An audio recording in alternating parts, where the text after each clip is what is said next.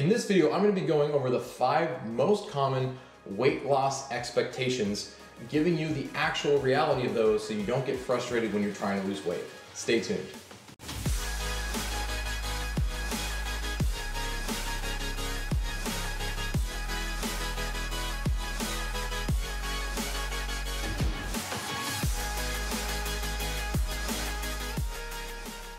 Hey guys, what's going on? Shane at Hubbard Fit. Thanks a ton for tuning into today's video. If you're somebody out there who is about to start a weight loss journey, or you've tried to lose weight in the past, but you keep hitting these roadblocks and you're getting frustrated, this video is perfect for you. So what I'm going to do in this video is I'm going to list some of the most common weight loss expectations that I've gotten either from my clients or from stories that I've watched or listened to or seen. And I want to help debunk a lot of these expectations because a lot of times what happens is when somebody doesn't meet these expectations, they quit, they give up, they think they're a failure, they think they're doing it wrong, they don't know what to do instead. And so I want to help clarify a lot of these common expectations, either just from people that have never lost weight before, or just from the general public that kind of gives this information. So let's go ahead and get started. So if you guys are ready to learn about these expectations and what to do instead of them, go ahead and give me a quick little thumbs up on this video. I'd really appreciate it. All right, so now that we're ready to go, let's go over number 1, which is you are going to expect to lose the same amount of weight every single week. All right, I wish this was true because it would be so much more simple to explain to people that they're going to lose the same amount of weight each and every week, but that is simply not true. All right, if I look at my own client data, some people lose 3 pounds in a week and then they only lose 1, and then they lose 2 pounds in a week and they only lose half a pound. And some people consistently through the entire program have a fluctuation between 1 pound and a half a pound.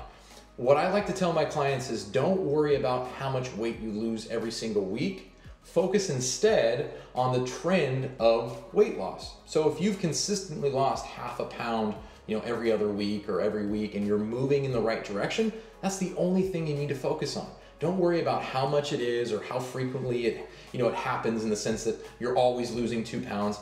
A variation from how much weight you lose really isn't a huge deal. It's going to be different every single week. And I think I've only had one client where it was consistent for an entire month. And then I have some clients that didn't lose any weight for 3 weeks, and then all of a sudden they lost 3 to 4 pounds. So don't get discouraged by what the scale says. You really just want to use it as a tool to track a trend. So if I was to look at your weight loss over the course of a month and then compare it to the months previous or the months coming up, what I would want to be able to see is there a consistent trend of weight loss of some kind? I don't care what the specific number is per week. I care about the trend being consistently going downward. All right, so now that we've talked about the most common weight loss expectation, let's go to number 2, which is that your food has to be boring and bland in order to be healthy. Now, there is going to be some variation in taste, right? Remember, when it comes to junk food and fast foods, they, on a scale of 1 to 10, have like a pleasure rating of 12 because they're engineered and they're designed to make the flavor really, really intense. When you eat healthier food and whole foods, it's not going to be that intense, right? It still can taste good. You don't have to eat bland chicken breast and raw broccoli in order to be healthy. You have to find a balance between healthy and tasty food. And there's definitely a balance there that you can experiment with and have lots of variety. But expect food to taste a little bit more bland, all right? It's not going to be this flavor fest that you're used to having. It should taste good. It should be flavor filled, but it's not going to be as intense. And don't worry about this. This is extremely common, extremely normal. Your taste buds are going to need some time to change, all right? Our taste buds adapt to what we eat. If you eat something that's really, really flavorful, your taste buds will adapt and expect that. If you eat something that's well balanced between taste and health, you're going to eventually get used to that. I know it's hard to believe, but I actually crave broccoli almost every single day when I eat because I've gotten into a habit of eating broccoli in a way that works best for me. So I know that it's probably cliche to say healthy food will taste good eventually, but trust me, over time, as your palate changes, you will actually start to crave the very foods that you thought you would never, ever want to eat consistently. Okay, so that moves us on to expectation number 3, which is that you're going to have to do a lot of exercise in order to lose body fat. The very first thing I'll say is that I've helped people lose body fat without any exercise. I'm not saying that that's what everyone should do, but in some cases people don't have the time to exercise, or they really just want to lose weight and nutrition is their main focus. And so that's what I do to help them lose weight. Now, in a perfect world, what I'd like to see is some exercise, some nutrition, and then everything else that goes in between. That's a perfect world. not everyone starts there. All right, so understand that you don't actually need exercise to lose body fat, but that you should try to implement it any way that you can. All right, so that means that you don't need to spend 1 to 2 hours on a cardio machine or even lifting weights or anything like that. At the most, you want to spend about 45 minutes to an hour a day working out. And you only really want to do that 3 to 4 times a week. And if you're very brand new, especially if you're really, really overweight and you have like 100 pounds to lose, you really don't want to do more than 2 strength training sessions and maybe some cardio in the form of walking.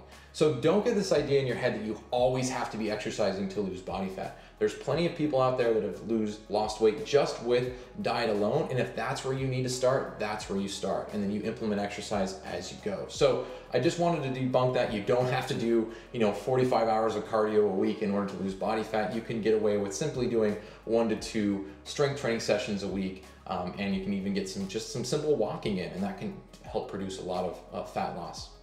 All right, moving on to number 4. This is probably my favorite weight loss expectation because it's one of the ones that I've been wanting to talk about for a really long time. And that is that you'll always be motivated to hit your workouts, to eat your food, to get your sleep, to get your walking and your hydration, all the stuff you need to do, that you're always gonna be motivated because you're like, yes, let's do it, let's crush. That's awesome and everything if you can do that, but you are going to hit a boring zone, right? In the beginning, when you're going to the gym, you're eating your meals, you're doing all the things you need to do, it's kind of exciting. It's like, all right, I'm really, kicking ass. I'm making this happen. I'm doing something good for myself. But after a while, it's going to become routine. It's going to be normal to go to the gym. It's going to be normal to eat the healthy thing. It's going to be normal to do all these things that you should be doing, and you're going to hit the boring zone. The boring zone is extremely normal. It usually happens within 2 to 3 weeks of starting any type of plan or any type of weight loss journey. And if you don't believe me, go to any gym after March and see how empty it is, and you'll see exactly what happens to a lot of people's New Year's resolutions. If you're the kind of person out there that usually breaks off after about February from a New Year's resolution, let me know in the comments section below.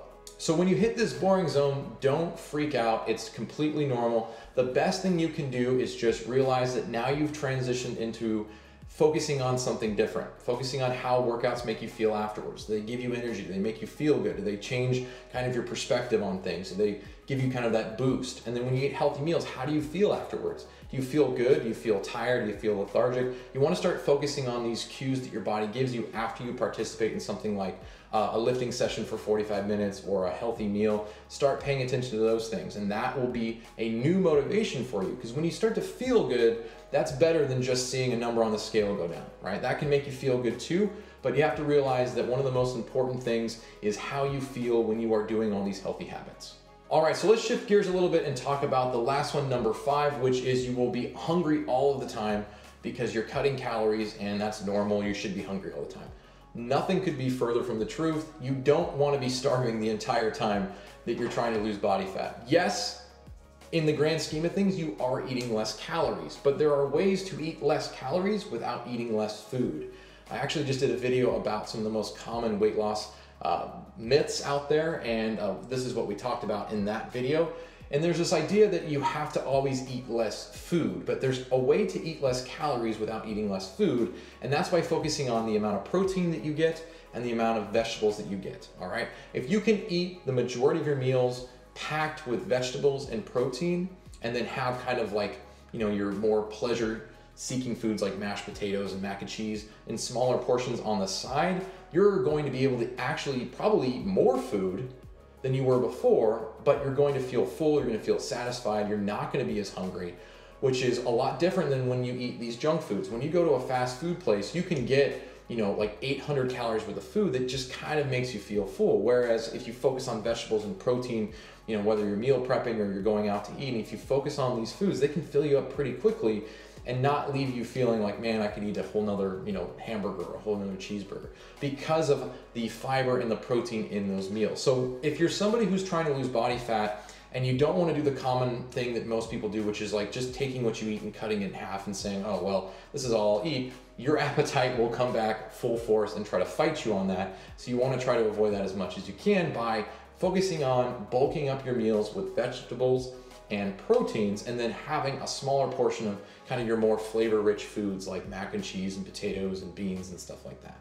All right, guys, so that is my video for today. If this video helped you out, kind of debunk some of those common mistakes that people make and those common expectations they set for themselves, let me know in the comments section below. And as always, guys, if this video helped you kind of change your mindset about weight loss, about what to expect, I would really appreciate it if you shared it with other people that are trying to lose weight, because one of the things that's so frustrating about losing weight is what to expect, what to do, and being able to prepare yourself mentally. I've had clients in the past who have kind of done it on their own, and they always seem to fail because they don't have these expectations. So the more people out there that know what to expect and what to focus on, the better success we'll have with weight loss, with curing obesity, with getting over all of these unhealthy diseases that are plaguing our society today. So I would really appreciate if you guys shared it. If you have any comments, questions, or concerns, please leave them down in the comment section below. And then before you go, don't forget to like this video. I would really appreciate it. And if you like this video and you would like to be reminded when more videos come out, don't forget to hit that subscribe button and make sure to hit the bell that's associated with that subscribe button so that you get notifications when new videos come out and you can be the first one to watch them. All right, guys, as always, it has been a pleasure making this video for you. Thanks for tuning in today. I will see you in a future video.